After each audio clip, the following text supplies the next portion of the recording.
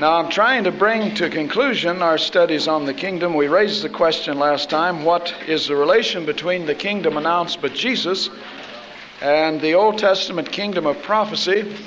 We said the institutional church, which is amillennial, which means they deny any literal visible kingdom on earth for the future, says that Jesus reinterpreted the Old Testament prophecies, spiritualizing them. This is what he meant when he said the kingdom of God is within you, Luke 17:20-21. We've already answered that, of course, and we have been showing the biblical view is that the kingdom announced by Jesus and John the Baptist is identical with that of prophecy. Now we're looking especially at God's wise purpose in the kingdom, and that involved, as we said last time, the Jews, Israel's rejection of the kingdom. That in order to provide an atonement for the world, then Israel, in God's wisdom, had to reject the kingdom, which she did. We said this was in the plan of God. Acts chapter 2, Acts chapter 4 says that it was. Then it was in the teaching of Jesus, almost from the beginning of his ministry, Matthew 16:21. He showed over and over how he had to be rejected and would be rejected and crucified. Then we saw the unfolding of this plan of God, that is, his plan which involved the rejection of the king and the kingdom by the Jews. We saw this unfolding in his very first message, Luke chapter 4. At the very beginning of his ministry, that's his first sermon, by the way, they tried to throw him over a precipice. Now, in order to fulfill this plan, the kingdom had to first be announced and offered to the Jews. You see, because it belonged to Israel. In order to fulfill this plan, God had to first offer it to Israel. And that's what Jesus does. Matthew 10, verses 5-7. Matthew 15, 21-24. Are some of the places where we see him offering it only to Israel. Matthew 10, 5-7. These 12 Jesus sent forth and commanded them, saying, Go not into the way of the Gentiles, or into any city of the Samaritans enter ye not. But go rather to the lost sheep of the house of Israel. As you go, preach, saying, the kingdom of heaven is at hand. So he's sending them forth to offer the kingdom. He says, don't go to the world, go only to Israel. Now that's plain enough for anyone to see. Then over in Matthew 15, verses 21-24. Then Jesus went thence and departed into the coasts of Tyre and Sidon. Matthew 15:21. And behold, a woman of Canaan came out of the same coast and cried unto him, saying, Lord, have mercy on me, O Lord, thou son of David. My daughter is grievously vexed with a demon. But he answered her not a word, and his disciples came and besought him, saying, Send her away, for she crieth after us. But he answered and said, now notice his words, I am not sent but unto the lost sheep of the house of Israel. Now we know how that turned out, but that's not our purpose to get into the faith message. That she persisted in her faith and got her answer. Jesus' words are that I am sent only to Israel. Now, of course, there are other passages that show this. So he had to offer the kingdom to Israel because the kingdom is promised Israel. As we see later, that even over in Acts and Romans 11, for example, the kingdom will be restored to Israel in God's own due time. But the certainty of their rejection of the kingdom is to be seen in the unique nature which Jesus' teaching takes after the first rejection. He only had to offer it once, and they rejected it, remember, after the first sermon, or during the first sermon.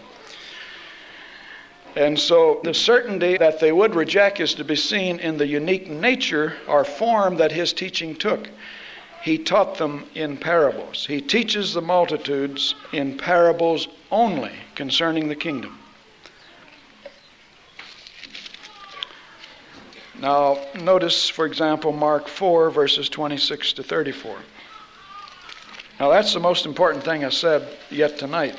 The certainty of the Jews' rejection of the kingdom is seen in the fact that Jesus ensured it by the way he taught. Now, I said it a different way, but The certainty they would reject is to be seen in the nature which his teaching assumes when he teaches on the kingdom. He teaches only in parables. Now the point is, parables cannot be understood without an interpretation.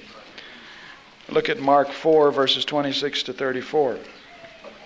This is some of the most important teaching on the kingdom, and we don't want you to miss it. Every statement, I sit and prepare it, and I throw out a lot of things I could say. So we're trying to say that everything we say in any teaching has been weighed carefully. I'm not much of a talker, so if I make a statement, then that's going to lead to your understanding of something. Mark 4:26, he said, he's teaching on the kingdom, notice the parables, he said, so is the kingdom of God as if a man should cast seed into the ground and should sleep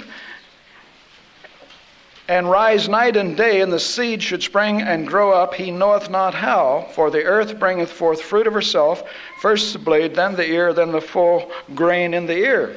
But when the fruit is brought forth immediately, he putteth in the sickle, because the harvest cometh.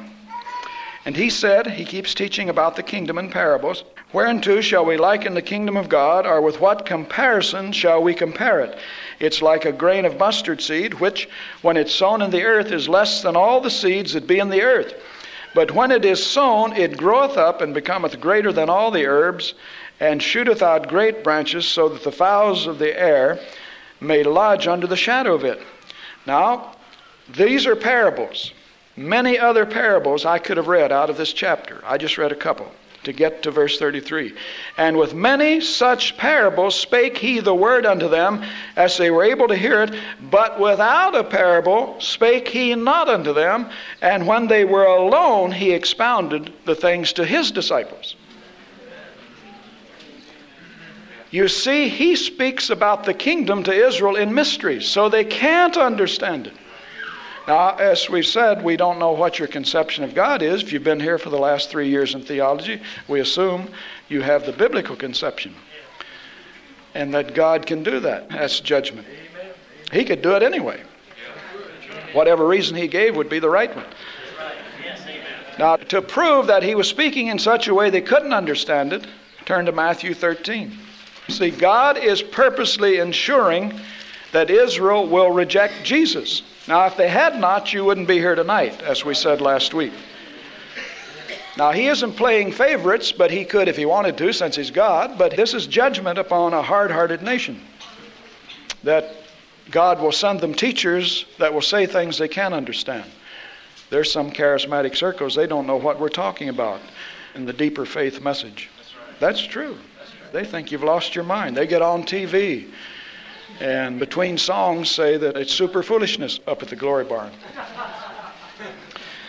Chapter 13 is the gospel record of Matthew with some of Jesus' parables. Verse 3, he spake many things unto them in parables, saying, behold, a sower went forth to sow. And then he gives numerous other parables in this chapter. We don't want to read the parables because we know that they can't really be understood without interpretation. Now, down in verse 9, who hath ears to hear, let him hear. And this surprises the disciples because he's not preaching what even they can understand.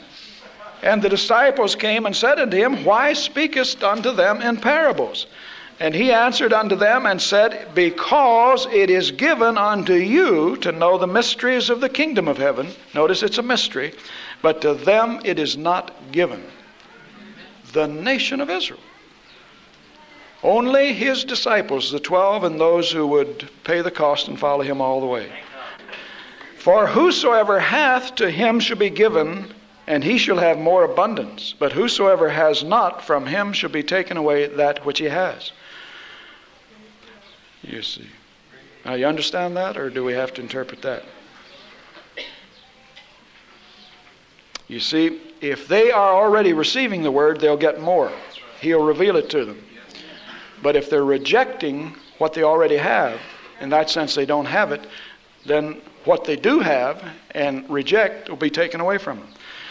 Therefore, this is why I speak to them in parables, because they seeing see not, and hearing they hear not, and neither do they understand. And in them is fulfilled the prophecy of Isaiah, which says, By hearing you shall hear and shall not understand, and seeing you shall see and shall not perceive. Now he's quoting from Isaiah 6. And in Isaiah 6, God said to Isaiah, well, he sent out a call, whom shall I send? And Isaiah said, send me. Then when he got the message, he said, Lord, is that what I have to preach? What did the Lord preach? What Jesus is quoting here. He said, go, Isaiah, and make their eyes blind, make their ears dull of hearing. Well, he said, Lord, that's such a message. Who will be saved? He said, I'll save 1/10 of the nation. Now, some of you need to see that from Isaiah. Before we get any further, let's look at Isaiah 6. Because that'll help you understand what else he goes on to say.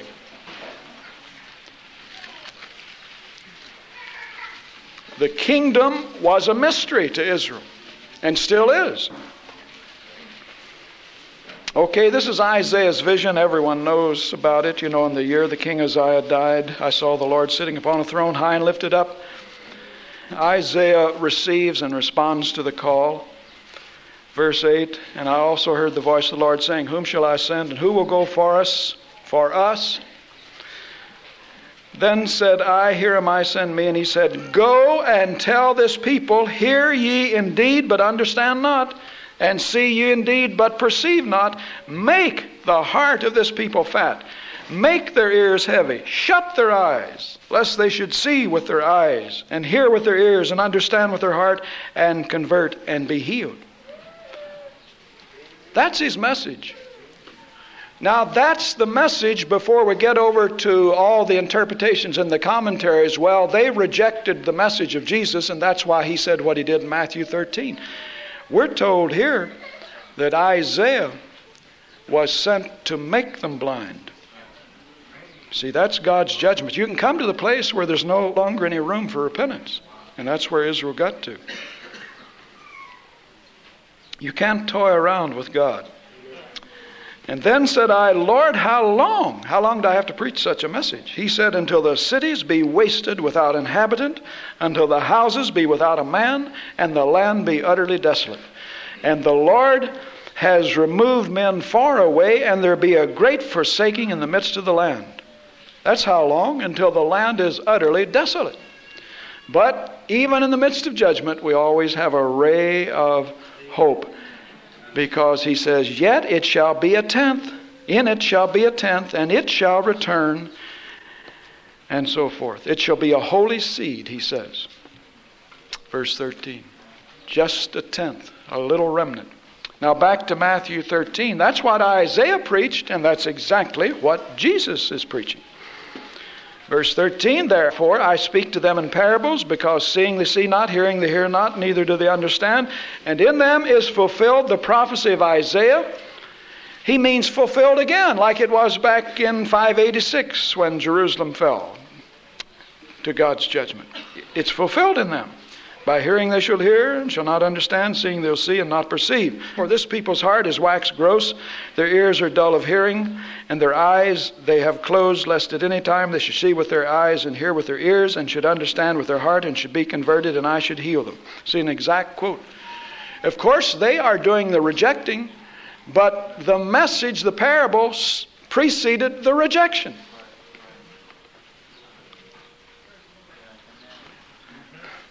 Right. Friends, he had a whole ministry that people responded to all the time. And yet he had to preach in such a way that even the people would reject him, which they did in the final analysis. If you remember the passage last time in Acts 4, when they prayed, Peter said, Pontius Pilate, the Gentiles, and Israel with the people crucified Christ. At his crucifixion, the leaders and the people reviled him. Well, how many people were at the cross? Even his disciples fled. How many people were at the cross waiting for him to be resurrected? But he says, but blessed are your eyes, for they see, and your ears, for they hear. For I say unto you that many prophets and righteous men have desired to see the things which you see, and have not seen them, and to hear the things which you hear, and have not heard them. Now Mark said, he did not speak anything to them except in a parable, and then he would explain it to his disciples after he would quit preaching or teaching. He would take them aside and explain them. Well, we see this over and over. In fact, if you read all of Matthew 13, they said, Lord, what's this parable mean? Like verse 24, he said, hear the parable of the sower, and so forth. So he gives the interpretation to the inner circle of disciples. So the meaning of the kingdom parables are a mystery to the people. The meaning of the kingdom parables are a mystery to the people. Why? Divine judgment upon a nation that had rejected God's prophets and rejected their king when he came. See, they rejected the first sermon he preached. Tried to kill him.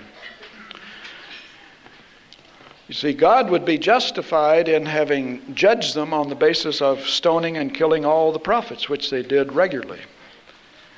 But Jesus came and offered the kingdom once more, and they rejected him too. So it's divine judgment on a nation who had rejected the message of the prophets, which Israel had, and rejected the message of Messiah when he came. You don't have to read very long in the Gospels till you see there is a total rejection. That's the same thing that's prophesied for people today who claim to be people of God in 2 Thessalonians. When they reject the true word, then God will send them a delusion. In 2 Thessalonians 2.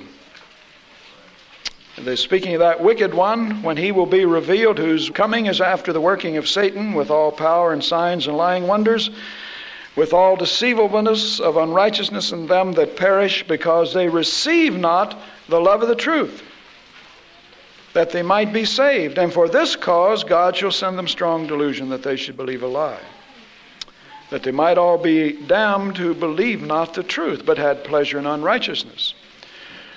And so the same judgment. If they don't want the truth, God will send them a delusion. There are people that hear the right way about the faith message or discipleship message, but they would rather have the shepherdship message for all the reasons we state on the tapes.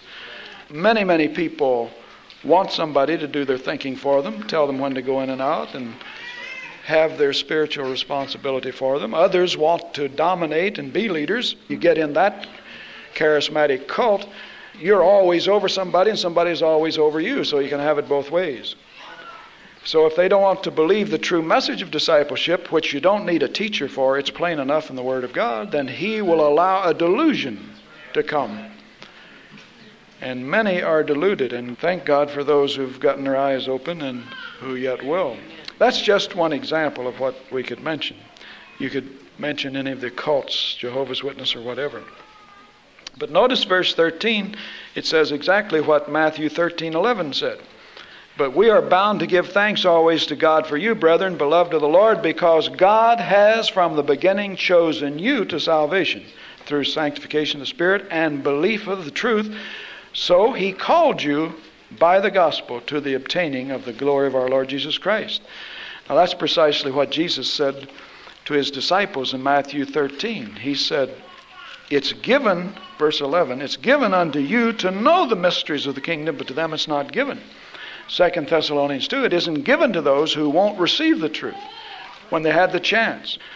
So when God offers you the truth, receive it. Because the next thing you hear may be a delusion that sounds like truth. And the Bible says God is sending you that delusion. Now that's strong medicine. It's not for Baptist, Methodist, Lutheran Sunday school class, but God in his wisdom had all of this time just right so that by their rejection, we got saved. Had they not rejected, so it's not good that they rejected their Messiah, but Romans 11 says if they had not, then there would have been no church. God wouldn't have needed a church if they would have received the kingdom. Of course, we've already said that it was necessary for Jesus to die even for the Jews. There's no way they could accept the kingdom. That was in the wisdom of God. But they were responsible. That's what Acts 2, Acts 4 says. That Peter said, you murdered the one that God delivered to you by his foreknowledge and counsel. That Pontius Pilate, the Gentiles, Israel, and the people did, O Lord, whatever your hand determined should be done. See, they did it, but God determined they'd do it. Well, if that's a mystery to you, then get the theology tapes, because that will help you to understand what the Bible says about God's sovereignty. Because they rejected the kingdom, some speak of a parenthesis in time between the offer of the kingdom and its visible establishment at the second advent, and that's a good expression. Some quarrel with it, but I think it's all right. There's a parenthesis of time when Israel rejected the kingdom. After their rejection, Christ began to unfold a new mystery. And again, he explained it to his disciples, and that mystery is set forth in Matthew 16. Verses 13 to 20. Matthew 16, 13 to 20. And that mystery is that since they rejected the kingdom, God is not defeated. He had another purpose all along anyway, and that's to establish, Jesus said, my ecclesia, my assembly. And so another mystery is unfolded, and it's called a mystery all through the New Testament. The church was a mystery. Remember, Peter didn't even understand it fully over in Acts 10. He had to have a vision to help him understand what the mystery was. Matthew 16. When Jesus came to the coasts of Caesarea Philippi, he said to his disciples, whom say men that I, the Son of Man, am? They said, some say thou art John the Baptist, some Elijah, some others Jeremiah, or one of the prophets. Well, he said unto them, but whom say ye that I am? And Simon Peter answered and said, thou art the Christ. Well, what he said was, in Greek, thou art the Messiah, the Son of the living God. And Jesus answered and said unto him, blessed art thou, Simon Bar-Jonah, for flesh and blood has not revealed this to you, any more than the mystery of the parables in chapter 13. But my Father, which is in heaven. And I say also to thee that thou art Peter, and upon this rock I will build my church, and the gates of Hades shall not prevail against it. And I will give unto thee the keys of the kingdom of heaven. Notice how he relates the church with the kingdom. We'll get to that in a moment. But here he unfolds a new mystery, the mystery of the church. Now, that it is a mystery is to be seen in several passages, like Colossians 1, verses 24 to 27, and Romans 16, verses 25, 26, and Ephesians 3, verses 1 to 9. Now, it's significant that we understand that this was just as much a mystery to Peter and to the apostles as the kingdom was to the Jews when he spoke the parables. The nature of the kingdom in parables. Colossians 1, verses 24 to 27. Paul says to them, you now rejoice in my sufferings for you, and fill up that which is behind of the afflictions of Christ in my flesh for his body's sake, which is the church. His subject is the church, whereof I'm made a minister according to the dispensation of God, which is given to me for you to fulfill the word of God, even the mystery which has been hid from ages and from generations, but is now made manifest to his saints, to whom God would make known what is the riches of the glory of the mystery, this mystery among the Gentiles, which is Christ in you, the hope of glory. So he plainly says that the church was a mystery from the foundation of the world. Then in Romans 16, he calls it a mystery again. The only thing not revealed in the Old Testament is the church. It's just not there. It's a mystery. That's plainly what we're told in 3 passages. Because it had to be hidden until the Jews rejected the kingdom. Then he would unfold further mysteries. Romans 16, 25, 26. Now to him that is of power to establish you according to my gospel and the preaching of Jesus Christ, according to the revelation of the mystery, which was kept secret since the world began. Now that's plain enough. But it's now made manifest by the scriptures of the prophets, according to the commandment of the everlasting God, made known to all nations for the obedience of faith. He said that's a mystery that was kept secret. Now it doesn't mean that it wasn't there in the prophets, because he says it is here, but it was a mystery. See, the prophets over and over spoke of God taking a people out of the Gentiles. See, the kingdom belonged to Israel. And so the mystery is that he will take a people out of the Gentiles, and his assembly, which will be the way into the kingdom, will be made up of Jews and Gentiles, not just Jews. And that's set forth in Ephesians 3, verses 1 to 9, where he says that's what the mystery means, that the kingdom will be open to the whole world by faith. Ephesians 3, 1 to 9, for this cause I, Paul, the prisoner of Jesus Christ, for you Gentiles, if you've heard of the dispensation of the grace of God, which is given to me youward, how that by revelation he made known unto me the mystery. See, it had to be by revelation, because Paul was a Jew who knew only the kingdom that had belonged to Israel. So he made known to me the mystery by revelation, whereby when you read you may understand my knowledge in the mystery of Christ, which in other ages was not made known unto the sons of men. Again, that's plain enough. Israel didn't know about the church. It was not made in the former ages known to men, as it is now revealed unto the holy apostles and prophets by the Spirit. And what's the mystery? That the Gentiles should be fellow heirs of the same body and partakers of his promise in Christ by the gospel, whereof I am made a minister according to the gift of grace given to me by the effectual working of his power. Unto me, who am less than the least of all saints, is this grace given, that I should preach among the Gentiles the unsearchable riches of Christ. And look at verse 9, to make known to all men to see what is the fellowship of the mystery, which from the beginning of the world has been hid in God, who created all things by Christ Jesus. So he said that his ministry is to make all men see what is the fellowship of the mystery. That is the fellowship of Jews and Gentiles in one body. And so in Israel's rejection of the kingdom, then God could unfold his great eternal plan, which he had planned all along. And that plan was this, that the visible kingdom, number one, the visible kingdom would be temporarily set aside.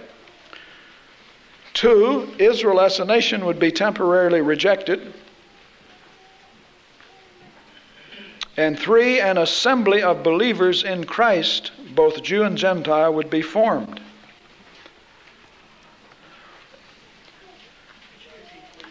Yeah, it's really what we've been saying all along, that a visible kingdom on earth would be temporarily set aside. 2, that Israel as a nation would be temporarily rejected. And an assembly of believers in Christ made up of Jews and Gentiles would be established.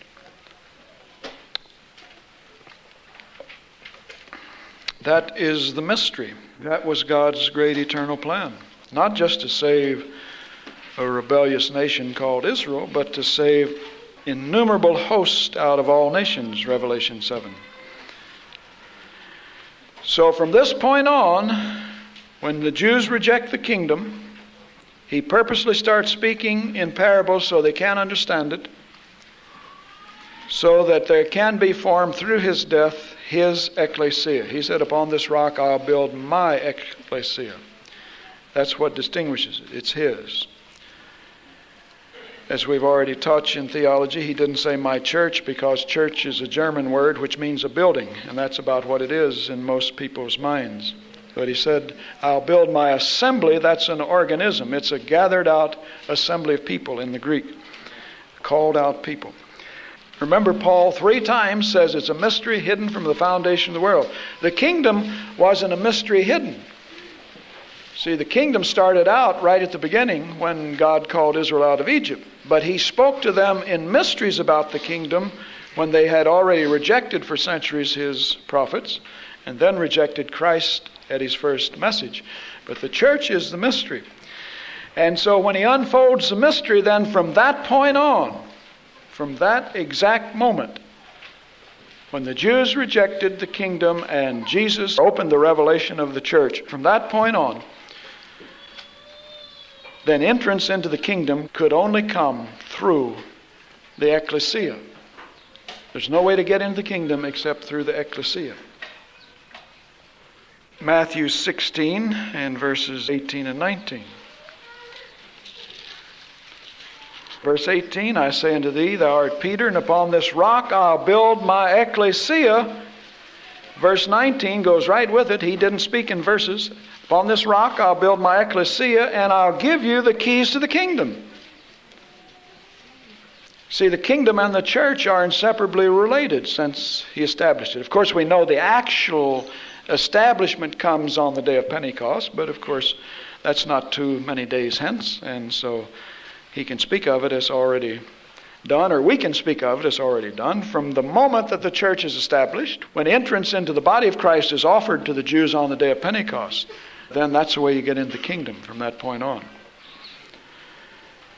And in 1 Corinthians 12:13, we're told that we're all baptized by one Spirit into one body, and that body, he says, is the body of Christ, which is the church. In Galatians 3:27-28, we're all baptized into one body by the Spirit.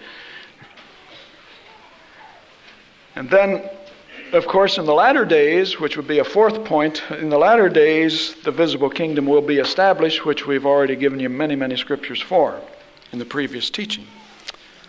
But right now, we're in a parenthesis of time when the church is the way into the kingdom. Before, the kingdom was offered. A Jew was in it, and it was offered to him. That is, in the Old Testament, he was in the visible aspect of it, the kingdom of God. That's what the theocracy was. It was the kingdom of God on earth until they rejected God and wanted a ruler like under other nations. As we showed you from Ezekiel,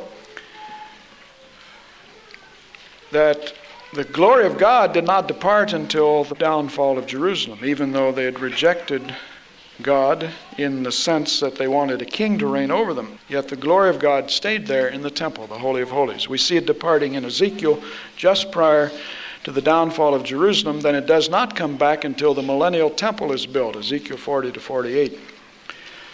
So it will return. So the kingdom was already there. And when we say Jesus offered them the kingdom and they rejected it, he offered himself as their king. And they rejected him. And to reject the king is to reject the kingdom. Even though they were in it, they were rejecting it. But the kingdom will be restored. We've already given you many, many scriptures on this.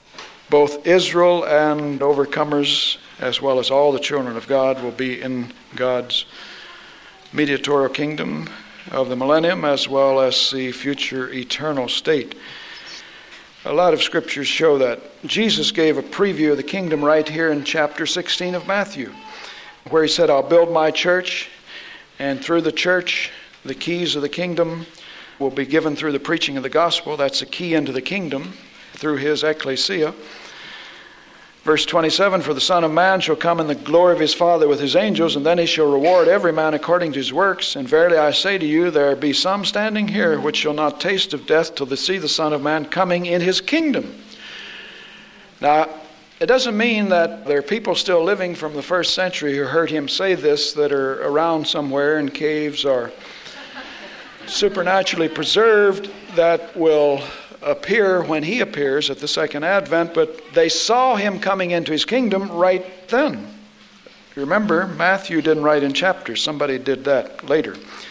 And he goes right on. After 6 days, he takes Peter, James, and John and brings them up into a high mountain apart, and was transfigured before them, and his face did shine as the sun, and his raiment white as light. And behold, there appeared Moses and Elijah talking with him. Then answered Peter and said, Lord, it's good for us to be here. And he wants to make tabernacles, as you know. While he yet spake, behold, a bright cloud overshadowed them, and a voice came out of the cloud and said, This is my beloved Son, in whom I am well pleased. Hear ye him. Now there he is, transfigured in all of his glory before them. They saw him come into his kingdom, the glory of his kingdom. And then at his resurrection and his ascension, they saw him going to the right hand of God. So they saw him come into his kingdom. He didn't say, you're going to see me return, sitting on my throne of glory, judging the nations and setting up the millennial kingdom. That some of you living will see that. So he connects the appearance of the kingdom and all with the establishment of ecclesia. So in this period, we're saying that he's holding the kingdom in abeyance until the second advent. Now, as the Jews have rejected him, then he begins to prepare his disciples for his long absence. And that's seen in the form of parables again, but he explains parables to his disciples. but he does not explain it to the others. And that's Luke chapter 19. He begins to explain his long absence in the form of another parable, Luke 19. And as they heard these things, now look at verse 11 very carefully, and you'll see that's exactly what he's talking about. As they heard these things, he added and spake a parable, because he was nigh to Jerusalem, because they thought that the kingdom of God should immediately appear, which proves that it wasn't to immediately appear. So he had to speak a parable to show them it wouldn't. So he said, a certain nobleman went into a far country to receive for himself a kingdom and to return, and he called his 10 servants and delivered unto them 10 pounds and said unto them, occupy till I come. But the citizens hated him and sent a message after him, saying, we will not have this man to reign over us. And it came to pass that when he returned, having received the kingdom, then he commanded those servants to be called to him. Now, of course, we're not going to read all the parable. I assume you're familiar with it. Verse 11 clearly says, because they thought the kingdom would immediately appear, he had to give them some teaching that there would be a gap, a parenthesis of time. A certain nobleman went into a far country to receive a kingdom. He entrusted his goods, which he's entrusted to us, the gospel and the powers of heaven and all, into the hands of his servants. And then it came to pass when he returned, having received the kingdom. So he's preparing them for the delay between the offer of the kingdom to Israel and the actual establishment of the kingdom. The institutional church says it's already established. It isn't already established, because he plainly says here that there's going to be a period of time between now and when the kingdom is received by him and he comes and sets it up. As we've already said, it's repetitious, but the kingdom of God is within you in a spiritual sense, because in this age it's not visible. You see. It's during the church age. Well, we've given you that already. There are 3 aspects to the kingdom. Then he offers himself, asks the king officially, and finally, one more time, to fulfill prophecy. Now, he's been doing that all through his ministry. He said, this is the one Isaiah spoke of. I'm the one. John talked of me. The Father bears witness of me that I'm the Christ. And so on. But he makes one final offer, so that no one can ever say that he didn't offer them the kingdom. And that is in Matthew 21. He makes one final offer. They reject it, and then he turns away finally from Israel until Second Advent, the latter days. Matthew 21, verses 1 to 14. We won't read all that, because that is what is called in Bible studies his triumphal entry into Jerusalem on the colt, the ass, you know. Remember, he sent 2 of his disciples to get a colt. We've already shown you that's a fulfillment of Zechariah 9:9. Behold, your king comes to you, meek and lowly, riding upon an ass, the foal of an ass, something to that effect. Zechariah 9:9. Your king comes to you. So when he rides into Jerusalem, Matthew 21, on that colt, fulfilling Zechariah 9:9, he's coming as their king. Because the multitudes, verse 9, went before, and they that followed cried, saying, Hosanna to the Son of David. Blessed is he that cometh in the name of the Lord. Hosanna in the highest.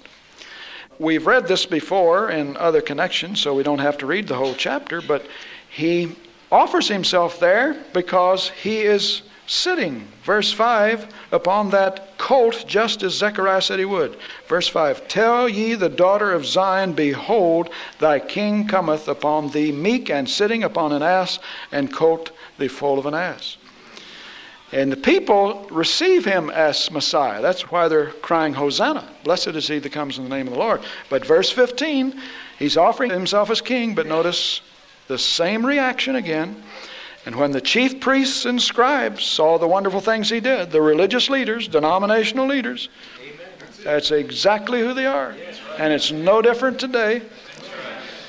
When the leaders of religion, institutional religion, saw what he did, saw the wonderful things, and the children crying in the temple and saying, Hosanna to the Son of David, they were sore displeased. And they said unto him, Hearest thou what these say? And he said, Yes. Have you never heard, out of the mouths of babes and sucklings thou hast perfected praise? In Luke's account of it, he said, yes, if they didn't cry out, the very stones would. So they reject him again. And if you read the rest of the chapter, over and over, right in this chapter, they keep rejecting him. Just one time after another, right in this chapter. And so because of that, then look how this chapter closes, chapter 21, verse 23. He rejects them because they've rejected him. And when he was come to the temple, the chief priests and the elders of the people come to him as he was teaching and said, By what authority do you do these things, and who gave you this authority? And then he asks them a question, and they can't answer it. And they keep rejecting him right on through this passage. He gives them a parable, another parable against them. Then verse 42, Jesus said to them, Did you never read in the Scriptures, the stone which the builders have rejected, the same has become the head of the corner? This is the Lord's doing. It's marvelous in our eyes. Now, verse 43, Therefore say I unto you, the kingdom of God shall be taken away from you and given to a nation, bringing forth the fruits thereof. So there's where he takes the kingdom away. Officially. He officially offers himself as Messiah one final time. Zechariah 9:9. He's fulfilling that in Matthew 21. All through this chapter, it's recorded how they rejected him finally. And so he said, now I'm taking the kingdom away from you. So he sets Israel aside from that very moment. And then you see Luke 19 fits where he begins to unfold to his disciples the prophetic program, which is a parenthesis of time. And we're in that parenthesis right now, of what's going to intervene until he comes back to establish that kingdom they rejected. In Matthew 23, 37 to 39, we move over a little further, another event. 23, 37, 39, he says, O Jerusalem, O Jerusalem, thou that killest the prophets and stonest them that are sent unto thee, how often would I have gathered thy children together, even as a hen gathereth her chickens under her wings, but ye would not. Now look what he says. It's the same thing he said over there when he took the kingdom away from them. Behold, your house is left unto you desolate. For I say unto you, you shall not see me henceforth until, which means they will one day receive him. You'll not see me until you shall say, Blessed is he that cometh in the name of the Lord, which is what they'll say according to Scripture. They'll receive him. Zechariah clearly teaches that they will one day weep and mourn when they see Messiah, see Jesus, and realize that he was their Messiah. And they will receive him. So, Luke 19 is very important. It's one of the most important parables concerning the kingdom that's in the New Testament, because it clearly, without any question, sets forth the present parenthesis of time. It's the one parable that the amillennialists have the most trouble with, who believe that all the prophecies made to Israel are fulfilled in the church. There is to be no restoration of Israel or a millennial kingdom, visible kingdom upon earth. And that's the one they have the trouble with, because it clearly says that they were expecting the kingdom to be set up, and they're saying the church today are telling us it was, but it's spiritual. And he plainly says it isn't, and that he's going to away and get a kingdom and then come back. That, along with Zechariah 14, is the stumbling block to amillennialism. They could almost wish they weren't in the Bible. Zechariah 14, there's no answer to it for an amillennialist. People have actually admitted who are amillennial, if you take Zechariah 14 for what it says, premillennialism is right. Well, then let's take it for what it says. He didn't say, as the church today says, that it's left you desolate, period. But they will have to receive him as Messiah before he will return. And that's what Peter promises them in Acts 3 anyway. He says, if you'll receive him, he'll come back. He was, in a sense, offering them a kingdom again right after Pentecost. He said he's been received by the heavens, but if you'll repent and believe, if Israel will receive its Messiah, then he'll come back. I don't know whether the suggestion there is that he would come back right away or not, but the offer is always sincere to the Jews of the kingdom. Anyhow, the heavens must receive him until. He says, repent ye therefore and be converted, that your sins may be blotted out, when the times of refreshing shall come from the presence of the Lord, and he shall send Jesus Christ, which before was preached unto you. So Israel is in abeyance just like the kingdom is until Jesus comes back. Now Acts 1:6 with Revelation 12:10 shows this. Acts 1:6 with Revelation 12:10 shows that since Pentecost the kingdom is set aside temporarily until it will be visibly established upon earth. Here the disciples ask him, Lord, will thou at this time restore again the kingdom to Israel? He said, it's not for you to know when. Then we've got all of the New Testament and the church age, and then we come way over to Revelation when we get to the second advent of Jesus, and we read, I heard a loud voice saying in heaven, now is come the kingdom of our God. See, now, way over here at the second advent. Now has come salvation and strength and the kingdom and the power of his Christ. However, as we said, during this period, we are in the church age, but because we're in the church age does not mean we are to neglect the kingdom, which, of course, we've said before the church is doing. It's neglecting the gospel of the kingdom. And the gospel is the gospel of the kingdom. It's not the gospel of the church. You're supposed to fit the church into its proper prophetic perspective. It doesn't mean the church isn't important. Here our tape on the kingdom. We've got a tape on the kingdom. The church is what he gave his blood for. But what is the church? It's not a building or a denomination or an institution. It's a living organism made up of people who are citizens of the kingdom. Church doesn't exist without people. That's why when people write us letters, will you write my draft board? I can't do it because we don't exist as an institution or organization.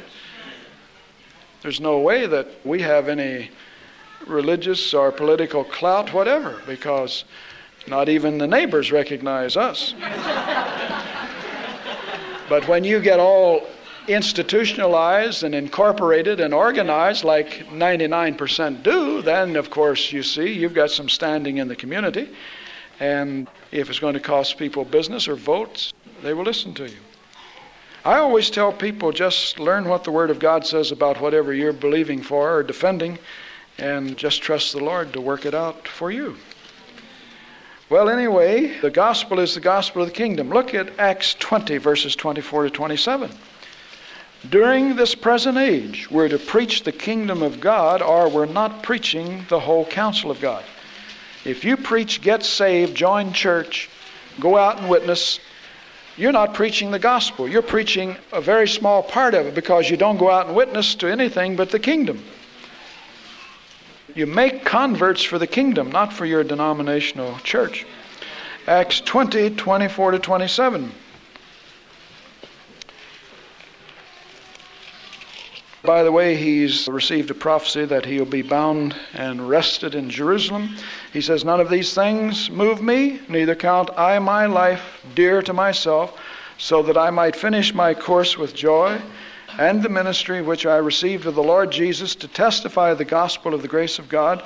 And now, behold, I know that ye all, among whom I have gone, preaching the kingdom of God. The book of Acts starts out with preaching the kingdom. All through the book of Acts, they're preaching the kingdom. The book of Acts closes with Paul preaching the kingdom again to Israel. We're told he preached the message of the kingdom to the Jews that came to him in jail, in prison. So he said, I have preached the kingdom of God, but you'll see my face no more. Wherefore I take you to record this day that I am pure from the blood of all men, for I have not shunned to declare unto you all the counsel of God.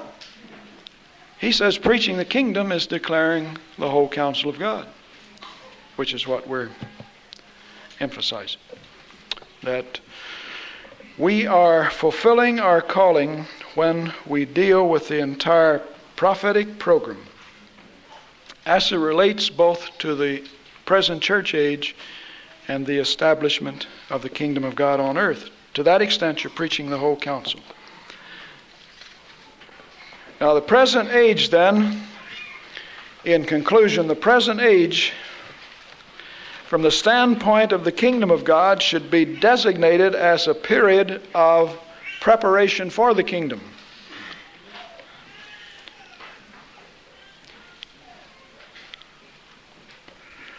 God is in the process of developing a nucleus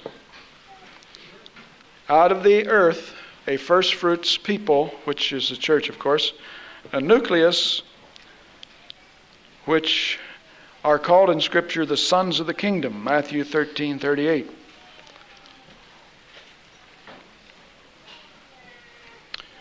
And then, as we've shown you in many studies, the overcomers will be the leaders in that kingdom.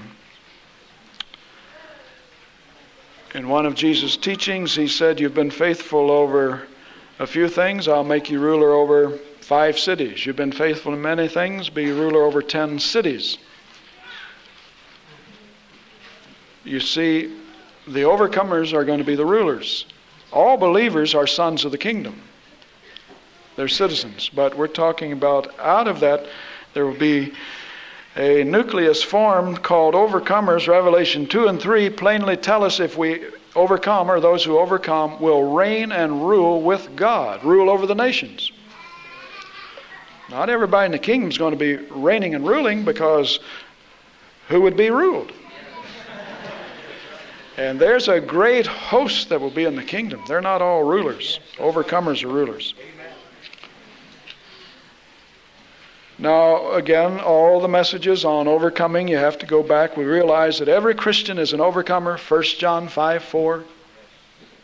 But there are those who overcome in all things, Revelation 21:7, who inherit all things, Revelation 21:7 and 8, I believe.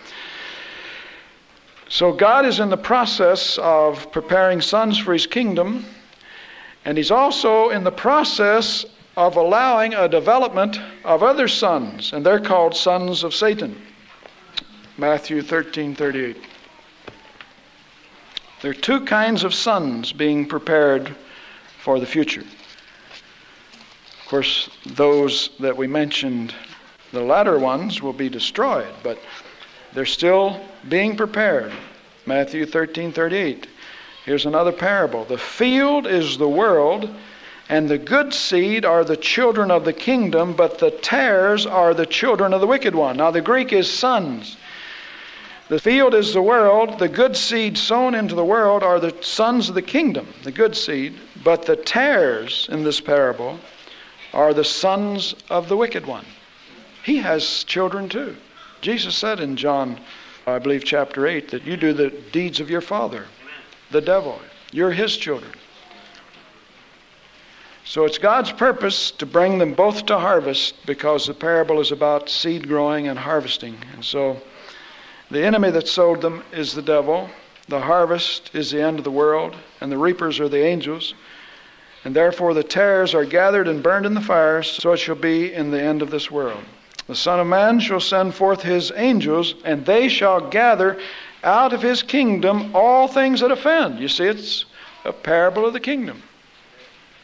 Out of his kingdom all things that offend, and them that do iniquity, and cast them into a furnace of fire. There shall be wailing and gnashing of teeth. Then shall the righteous shine forth as the sun in the kingdom of their Father.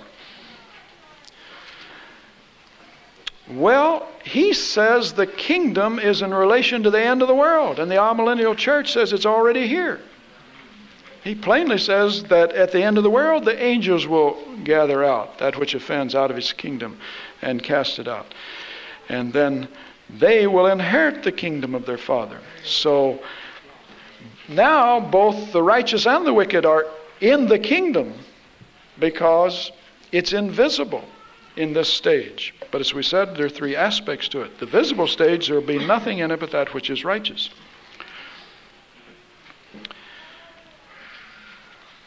And then we know about the mediatorial kingdom during the millennium. We've done much teaching on the millennium. we could say that's Revelation 20, summing it up. So the mediatorial kingdom during the millennium will be the visible manifestation of the kingdom on earth. See, we've moved from Old Testament to New Testament to Acts, now to the millennium, and so on. So we understand about that. That is the visible aspect. Much teaching we've done on that. And then to conclude the study, there is to be a final merging of the mediatorial kingdom into the eternal kingdom. You see, there will come to the place where the mediatorial kingdom will not be needed on earth. And that's 1 Corinthians 15. When the last enemy of God is put down, Paul says, then Jesus, as the mediatorial king who reigned during the millennium, the 1,000 years,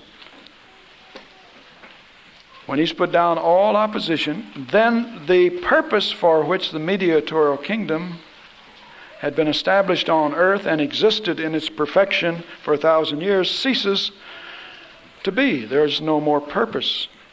And so it's merged into the eternal state. 1 Corinthians 15, 25, 26. For Jesus must reign till he has put all of his enemies under his feet, and the last enemy that shall be destroyed is death. Now, when the last enemy is put under his feet, then we go on to read how it'll be merged into the eternal kingdom. Verse 24. Then cometh the end, when he shall have delivered up the kingdom to God. You notice it's going to be delivered up. That means the visible kingdom is no longer fulfilling any function on earth. So he's going to deliver it up to God, even the Father, when he shall have put down all rule and authority and power. For he must reign until he does that. Then verse 28. And when all things shall be subdued unto him, Jesus, then shall the Son also himself be subject unto him that put all things under him, that God may be all in all. And so here we see the mediatorial kingdom plainly stated that it'll be merged into the eternal kingdom of the Father. Now when we say merged, we didn't say cease to exist, because Jesus doesn't cease to reign over his people. The new heavens and new earth will consist of the nations that the saints will reign and rule over for eternity. It's not just millennium, but after millennium comes 2 Peter, a new heaven and new earth wherein dwells righteousness. Now, Jesus here subjects himself to the Father, but that's relationship, because he is God equal with God. All of that has been carefully set forth from Scripture. That he isn't any less than the Father. To reject him is to reject the Father. He that's seen me has seen the Father, he says. God is one eternal Spirit who eternally manifests himself as Father, Son, Holy Spirit. There are no less equal manifestations in the Godhead. So he isn't talking about subjecting himself in the sense that he quits reigning or ruling. But as the Son would submit himself to the Father in the earthly plane, so this is what he's doing in the spiritual. But he continues to reign, Revelation 3:21. He reigns with the Father. They are co-rulers on the divine throne of God. Revelation 3:21, for example. To him that overcometh will I grant to sit with me in my throne, even as I also overcame, and I am set down with my Father in his throne. See, he reigns with the Father. That doesn't mean one seat, one throne, but that the throne is equally ruled over by the dominion, and authority is equally shared by the Father and the Son. Hebrews 1:8 tells us that Jesus eternally reigns. But unto the Son the Father said, Thy throne, O God, is forever and forever. A scepter of righteousness is the scepter of thy kingdom. So his throne is forever and ever. He reigns with the Father. But see, the purpose for the mediatorial kingdom on earth ceases to exist after he puts down all of his enemies. Well, you say, I thought they were put down during the millennium. Well, you've forgotten what Revelation 20 said, that Satan is bound for a season during the millennium, during the 1,000-year period of this perfect reign when paradise conditions are restored to this earth. Then he's loose for a little season. Some nations gather with the devil to oppose the saints of God. So what all that means, I don't know, but I do know that he's going to reign on this earth to vindicate and validate God's purpose in the first Adam, who failed. He was given complete authority and dominion over heaven, earth, and seas. That's what's plainly said. Full dominion over all animal life, everything. He forfeited his right, and so the last Adam, Jesus Christ, he's called the last Adam in 1 Corinthians 15, will validate and vindicate God's purpose in creating man to begin with. The perfect man will reign and rule over a kingdom of righteousness representing the Father on earth. That was God's intention to begin with. Then when that has been proven that God can fulfill his purpose in a perfect atmosphere of peace and righteousness, then that purpose will have ceased to exist, and God's further purpose will be fulfilled when this world is completely destroyed. The kingdom is merged with the eternal kingdom of the Father, and they reign and rule together for all eternity in New Jerusalem. Revelation 21. Well, that completes the doctrine of the kingdom, and as far as I can tell, the study of biblical theology.